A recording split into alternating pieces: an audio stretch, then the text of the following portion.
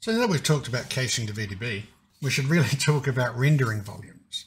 It's a bit more of a complicated process than you think, especially if you're rendering for visual effects or anything high res. Volumes are a little special.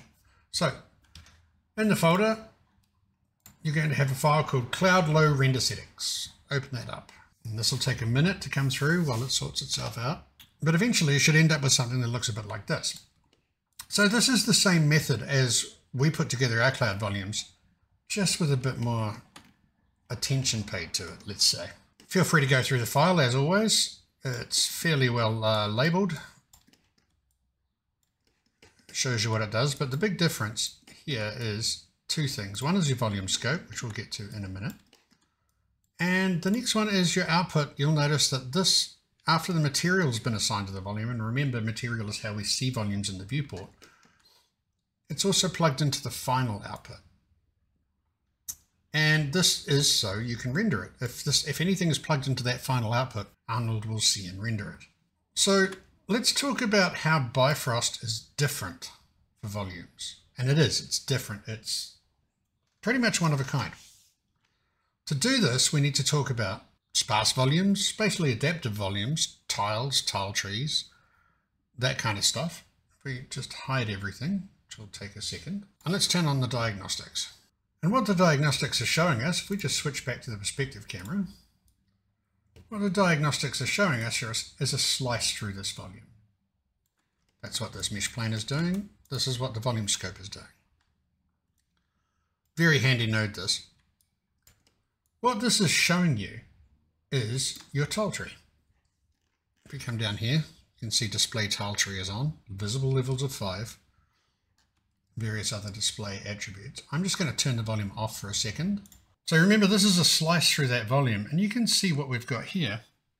Each one of these cubes represents a level of the voxel tile tree, and that's because Bifrost is a spatially adaptive volume, which means that you have voxels of different sizes. This is the thing that Bifrost does that is different from everything else.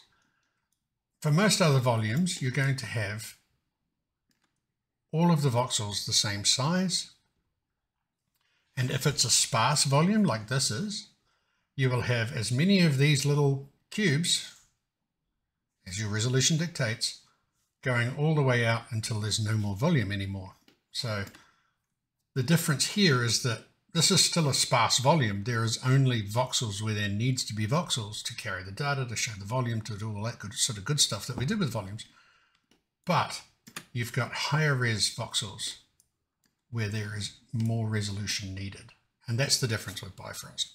Let me just illustrate this for a second. So if you were to look at the tile tree of the VDB, it would look something like this. You can see that the voxels are sparse. There are no voxels where there doesn't need to be voxels, but every single voxel is exactly the same size. So what this means is that any resolution change you have baked into your volume in Bifrost using an adaptive sparse system is gone once you convert it to VDB. This makes VDB a trade-off, very much a trade-off. What it's really like is it's like baking something, or even more than caching, you are baking it down to its highest resolution. I don't need big voxels and little voxels. I just want all the voxels at the highest resolution possible.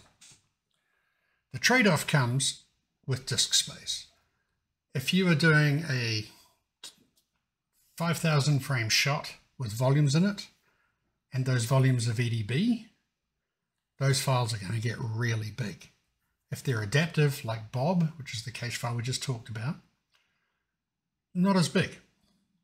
On the other side, only Bifrost and Arnold will read and render Bobs. Almost everything reads and renders VDB. VDB is an open format, so it's open VDB. So if you compare this one, where every voxel, yes, this is just a mock-up and I made it, don't look at the graph. If you compare this one as a VDB tile tree to what we had before, so if we just look at the slice of this volume, or even if you wanted to look at the whole volume, you can see that you have the smallest voxel size, then it gets bigger from there, bigger again, till you're right out at the edge with the blue ones, and those are the biggest still. So this is the way that Bifrost does it, and Bob does it. This is going to be a lot smaller on disk, but like I said, the trade-off is only Bifrost and Arnold read and render these. It's kind of a pros and cons thing. I mean, if you are only ever going to be working in Bifrost and Arnold, then this is the way to go. They use less space. They're just better. Well, they're more adaptive, basically. That's why they're called adaptive volumes, or adaptive tile trees. Speaking of tile trees, what you're looking at is the tile tree. We've talked about tiles, we've talked about the number of voxels in a tile and things like that. But a tile tree is the tree of the tiles. And the reason it's a tree is that you've got different sizes, almost like branches on a trunk. So if the red one's the smallest size, the highest resolution was the trunk, then the orange ones would be the first branch out. The green ones would be the second, blue ones would be the third. It goes like that. It's a tree. Whereas with a VDB, see if I can break everything, with a VDB there is no tree. There is just a large number of tiles. How automatic does this need to be? Well, you really only need to know it when you're converting to VDB. And you kind of need to weigh up your options. It's going to be heavily studio dependent. It's going to be what you want to use, whether you've got the disk space to store it, whether you're going to be rendering in another render engine like V-Ray or Mantra or Cycles or whatever. All of these choices come into it. So really, you're only going to need to know the real depths of this when you're converting to VDB and when you're setting up an adaptive simulation. We haven't got to simulation yet, but we will get there. Okay, so that's the main difference. That's enough talking. Let's get on to rendering stuff. So if I come back to this guy, this is our Bifrost setup. That's where I output to VDB there in a file cache node. We can get rid of that. And this is set up to render in Arnold. I'll need to switch on the render tab, and then you'll get the volume. I've already got a camera set up in here for you to use if you want to use it. Switch to that. You can see there are lights. You can see that the viewport is giving us an idea of what that volume will look like. Now, to render out of Arnold, it's pretty simple really. You just go to the Arnold render view, which is this one. You see I've got a couple of test renders here already. And you hit update. Now I'm going to pause. Well, you can hit render as well. You can hit IPR here as well. So it'll render as you change things. Now I'm going to pause while this renders, and then I'll be right back. And it's rendered. Now we have to talk about render settings, and we're going to get into this. We're going to get into this into a lot more depth in a week or two. So we're going to talk very heavily about render settings in 2 weeks' time, but just really quickly to run through them now, because knowing how to render is a really good thing. In Maya, you find your render settings up here in this bar, or you switch this guy to rendering, go to the render menu, first one on the menu, render settings. You have tabs across the top, common, Arnold renderer, system, AOVs, and diagnostics. You want the Arnold renderer. The Arnold renderer is going to render everything for you, and this is where you control how it does that. Now, you can see this is quite grainy. This guy took 7 minutes and 45 seconds to render, and these settings here, under sampling, control the quality. All right, so in a minute, I'm going to set these up higher and render again to show you the difference. But basically, these are the samples for each of these things in your render. So camera anti-aliasing, 4 samples, the highest one. Diffuse lighting, specular lighting transmission, so transparency, or, you know, windows. This cloud has some transmission in it. You're seeing through the density. Subsurface scattering and volume indirect. This section, the sampling, this is the quality. To actually control how it renders, you need to go to the ray depth section, and this is how many bounces your rays have. So this is a total of 6 bounces, 1 for diffuse, which means the ray from the camera is going to bounce off once, or the ray is going to bounce once. Same as specular, twice for transmission because we want it to go through, twice for volume because it's a volume, and our transparency depth is 6 bounces basically. So this is very definitely low settings, and it is still taking 7 minutes a frame to render because volumes are big and heavy and difficult. There are over 96 million voxels in this cloud. Maya and Arnold and Bifrost all have to get their ducks in a row to get all of that information rendered onto the screen. So what I'm going to do now is I'm going to change some of these settings to show you the difference. Okay, just so you're aware, this snapshot here, 7 minutes and 11, 15. This is a much higher res, but it's still not quite high enough. Snapshot took 15 minutes. So this is snapshot 2 is what we've just rendered at these settings. So let's go ahead and set these up to 2 and 2 and 2 and 2 and 4.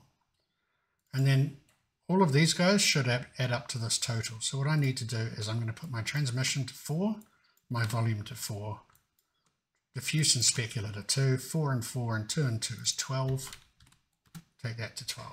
All right. So I am going to pause the video now because I'm expecting this to take quite a long time, and I will be back with the results for you instantly, for me later on this afternoon. And go. And we're back. The render's finished. It took 46 minutes, which basically was just doubling these settings. If we look at our first one, you can see that its appearance has changed. So with higher settings comes higher quality, comes higher time. It's the trade-off that you're always running into when you're rendering volumes. So this 7-minute job might be pretty good for an iteration. Is it looking right? Do I need to change something? Can I work this out, work that out? When you're ready, you go across to the higher res one. And this is still not completely perfect. It's still noisy. There's still things that need to be done on it. But I just wanted to give you an example of what different render settings will do. You can see the samples here. This is the higher res one. This is the lower res one. So they're both at 1280 by 720. And it's just that one took 7 minutes and one took 7 times as long as that. So keep your render settings in mind. Make sure you understand what you're outputting this for. Is it a game sprite? Is it a VDB to be exported? Is it a VFX project?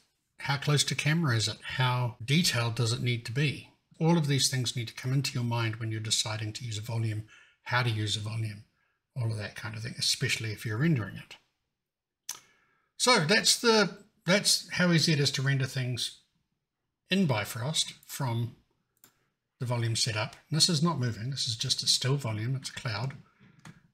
This is how easy it is to render things in Arnold from Bifrost. You put a shader on it, right there. You make sure that it's plugged into the final. You make sure final is turned on and you render it, or you just grab this and plug it into an output. We'll be going more into depth with VDB output in a couple of lessons because we're going to be caching our stuff out to VDB so that we can just import it into Unreal as a VDB. I did need to show you the different ways of rendering things. So now we'll do the VDB. Now I've already made a VDB, so we'll just throw down a file cache node like that. We don't need to connect anything. We're going to take it to read mode and we'll go and navigate to the VDB I saved out earlier. Make sure this is set to open VDB. And this is the one I cached out. I actually cached out one with all of the settings and one with only some of the settings. So I'm going to take my density. Yep, because I'm reading it. There we go. This brings in all of the properties. And all I'm going to do is I'm going to switch these off completely, just so that it's faster for us to work. And I'm going to replace the incoming thing into this material with my VDB. And I'm just going to make sure I really don't turn on, well, no, we can, because we can see what Bifrost does to a VDB import. So when Bifrost imports a VDB, it generates the tile tree. So it's converting VDB to a Bifrost volume internally. So you are still working with a sparse volume, but once it comes in, it becomes an adaptive sparse volume, which means, like I said before, There are only voxels where there need to be voxels. There's no voxels going out into infinity here. They stop. And those voxels are a different resolution. So Bifrost converts the VDB when you bring it in. And that looks pretty similar to, I had to go back and double check I didn't leave that plugged in. That looks really similar to what we generated here. It's just now a single file cache. So we're no longer making Bifrost calculate all of the volume stuff here. We've cached it out. We've baked it. We've baked it to a high resolution file where all of the voxels are the same size and at the highest resolution that we've set up. We've put the same material on it, and that's worked fine. We've assigned that material. I'm going to once more pause the video for about 45 minutes, and then we can compare the results of the two. Let's make sure final is switched on. Go back to our Arnold render. This will just take a minute. There's our low res 411111. Yep. And there's our higher res 42224. Let's use the higher res one, and that way the next render we do, which we'll do just by hitting update, we'll be able to compare this one and that one both in terms of time and in terms of quality. All right, I'm going to hit render now and then pause the video. So there we go. That's pretty similar. 46.5 versus 47, almost 48. Looks very similar too. So just to show you, you can render both ways. The thing you can do with the VDB that you can't do with a Bifrost cache, a Bob file, or just a Bifrost file is you cannot render it in anything other than Arnold. That's your trade-off. Okay, so that's pretty much everything. Like I said, I'm not going to go too deep in the weeds on this. You're really just going to need to know what your output is for, depending on whether you want to choose this. There's adaptive simulation, but we haven't got up to simulation yet, so I'm not going to go into that one just yet.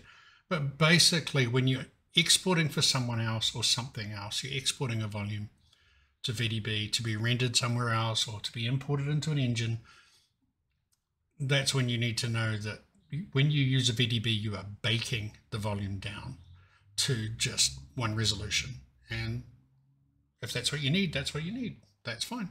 If you want to stay in Bifrost and do it, you stay in Bifrost and do it. All right, let's move on to getting VDBs into the engine.